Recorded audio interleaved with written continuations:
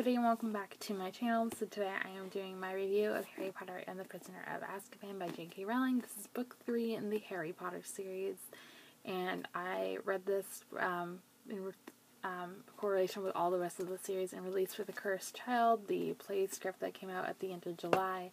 And I just recently finished reading the entire series. If you guys have seen my post on my blog about them, I literally just finished the series like 2 days ago.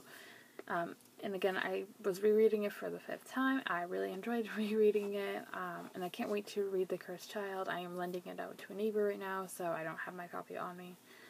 But like I said, I really did enjoy this book. I gave it a 4.5 out of 5 stars on Goodreads. There were just so many things I liked about it. The major thing I really liked was the plot. We got to meet so many different characters, like Lupin and Sirius Black.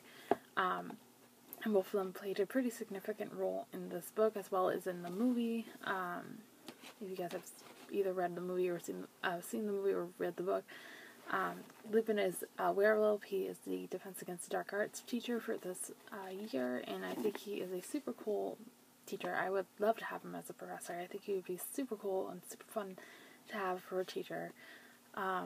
Sirius Black is Harry's godfather.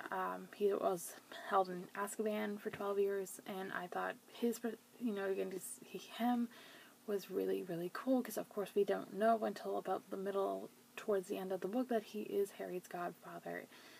And, the interaction between him and Harry at the end of the book before he has to leave, is just so special and something so unique. You don't see that in a whole lot of books.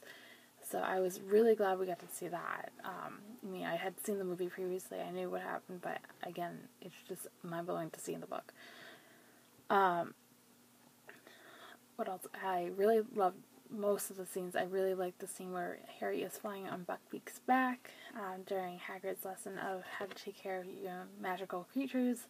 I think that was super cool. What else did I like?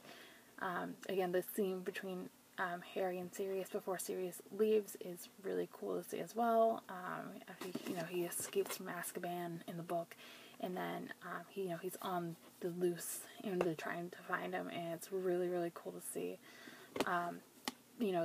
Harry casting the Patronus against the Dementors, it's just so cool. I would love to be able to cast a Patronus. I just seeing it, picturing it in your mind and then seeing it in the movie, it's just really, really cool.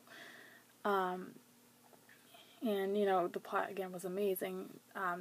For me, even though this is my 5th time rereading it, I did bring it down just a slightly half star, because in certain points it was a little bit slow for me, but again, I really did enjoy rereading it, so I did give it a 4.5 out of 5 stars.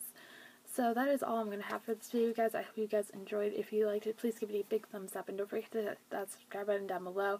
I'll have all my social media links in the description box below, so you guys can find me on Twitter, Instagram, and Goodreads. And I will see you guys on Wednesday for another video. Thanks for watching, everybody. Bye!